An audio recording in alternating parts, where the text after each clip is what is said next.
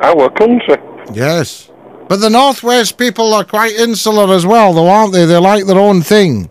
Well, yeah, I mean, you have a fair bit of banter between Scousers and the lads from Manchester, like I'm sure you do in Scotland between different parts. Edinburgh and Glasgow. Well, there you go. Never the twain shall meet. Well, I was up in Belleville. I'm a truck driver, by the way, mate. Yes. I was up in Belleville last week. You surprised me. I thought you'd just nicked it. Right.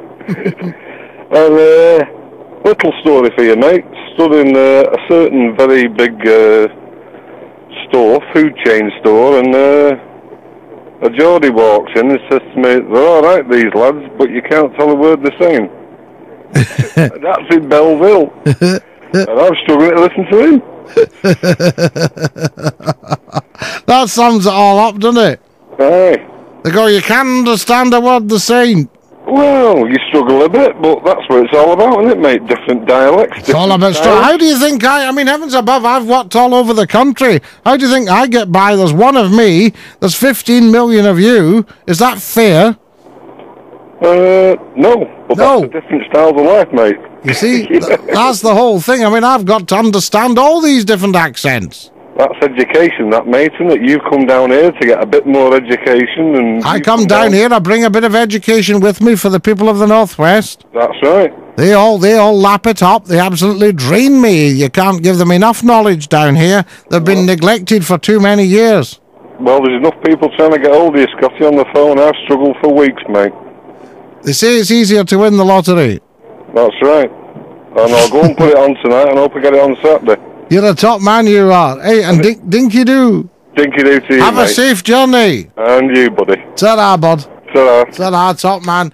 Now, Helen from Preston. Are you there, Helen? Hi, how are you? Yes, love, not too bad at all. Oh, that's good. This is just a quickie, really, about the young guy who rang... I'm always on for a quickie, Helen. The guy with the dyslexia? Yes. I work for the university in Preston, and Right. our student services department have a group of staff who are dedicated to giving support to students who come in with different needs. Brilliant. And what that can mean for somebody who says they have dyslexia on their application form. When they come to the university, they're assessed prior to that, and it determines the level of the dyslexia, and then there are all sorts of systems. When they come to university, they're what, love? They can be assessed to see what level the dyslexia Right, is. an assessment. Yes. Yep. And that's by a professional who does that. And then depending on the report, then there are all sorts of systems in place to give support to those students, and that includes the lecturers being informed about any difficulties there may be with writing. So they shouldn't have to give up then. They should go on and go to never. uni. And to that young guy I say, and it's not just our university, it's every university has this now. Just go for it. Bring the universities he wants to go to, find out what support's there, and he'll get it. And I think he should do it. Don't let it stop him. That's very good of you. You're a wee gem. I am. Smashing. And I hope everything goes well for you in your course. Well, I work there, so I'm... Oh, you want the... Oh, you're laughing. You're laughing. I am laughing, yeah, screaming laughing. You're screaming, laughing your head off. And thank you for everything you do for people then. Oh, it's fine. Very much appreciated. If he's listening, just fill in the application form. The people are there to help them. They even provide people who will take notes for you in your class if your dyslexia is so bad. Really? Back your notes. Oh yeah, there's all sorts of systems in place. So things have changed a lot in education. They certainly have, love. I thought I knew the system quite well, but that's a new one in me, that somebody will actually take the notes. Oh yeah, all sorts of things. Scribes and people who will read back notes. All sorts of things are available to him. So he shouldn't let anything stand in his way, because it's all possible for him. That's fantastic. And he's to go and do it. Well done. Get enrolled and ring you back this time next year and tell you what his first... Tell us if he's got his degree. Exactly. Fantastic. Listen, thanks again for everything you do. Okay then, thank you. Hey, and dinky do. Bye-bye. Bye-bye, darling. Right, there we go. She didn't actually say it, but I said it for her. I said, dinky do. Michael from Clitheroe, you're listening to Scottie McClue, folks. Morning, Scotty. Good morning to you. Hi there. Yeah, just that gentleman who were on earlier regarding epilepsy. You did mention that you knew friends of yours. Was that work-related, or is it personal friends that you knew who had who you knew had epilepsy? Sorry, are friends of mine. Yeah, you mentioned that you knew people of personal people. Yes, no, that's personal friends. Just personal friends. Personal friends, Right. you know. Yeah. And I've seen them. I remember us having a meeting once, and one of them just collapsed. He was about 6 foot tall, just collapsed right across the middle of the floor. And somebody that knew him well said, everybody was sort of shocked. They thought he'd snuffed it or something. Yeah. And somebody said, just leave him. He's all right. He's okay. He hasn't hurt himself. He'll come round. All right. Yeah. I thought you might have worked in a hospital of some kind.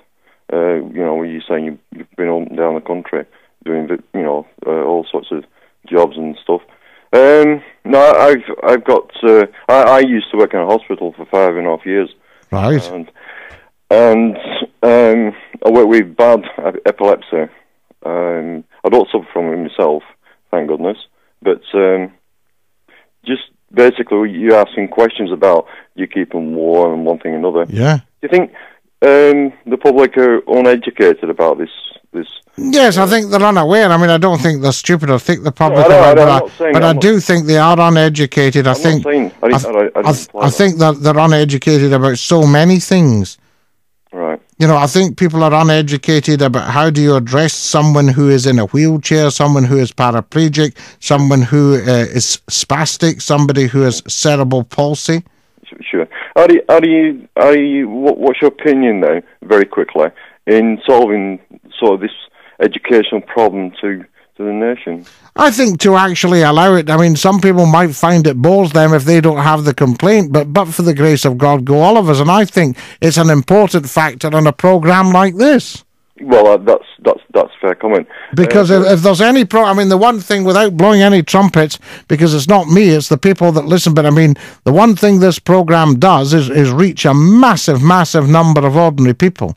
I appreciate that. What about if a person who obviously is next to a person in a shop, for instance, and somebody has a grand mal, and then all of a sudden doesn't know what to do, and their head is banging all over the place, one thing and another,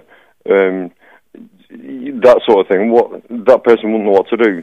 No. And he's absolutely panicked and thinking, what's this person going through? And that's sort of the question. What would you suggest? The coat under the head?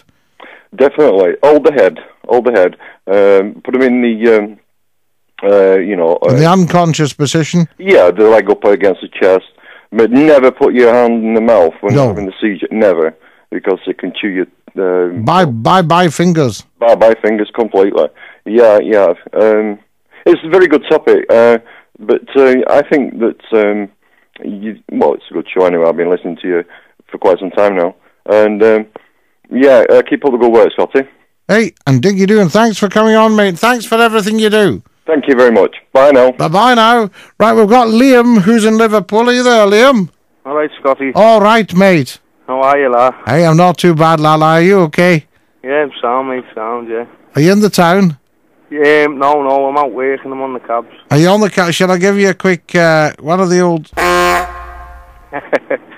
No, it's just... Have you got the dandelion and burdock on the meter? Hey?